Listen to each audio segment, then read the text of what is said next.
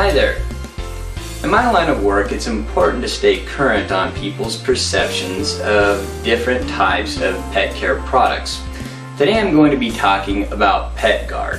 One of the resources I use to gather this information is the internet, and I browse the internet a significant amount, different forums, blogs, websites, and unfortunately I've discovered quite a lot of misinformation about this product that needs to be cleared up. First of all, I've sold PetGuard for many years in my clinic, and I've read things online such that it's evil, it gets in the dog's blood for over 30 days. Well, here's the thing.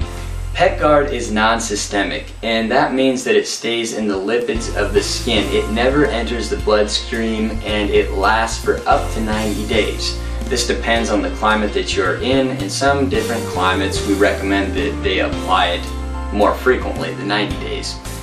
The active ingredient is fipronil, and fipronil has been sprayed on food crops since 1993. So what that means is there's a very good chance that most people have ingested this.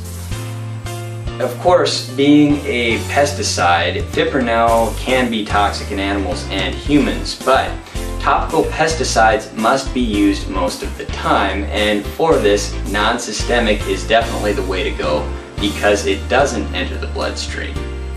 So I really do recommend PetGuard. I think it's a great product, and it will kill 100% of the fleas and ticks within 24 hours. It's the safest way to effectively keep you and your pets pest-free.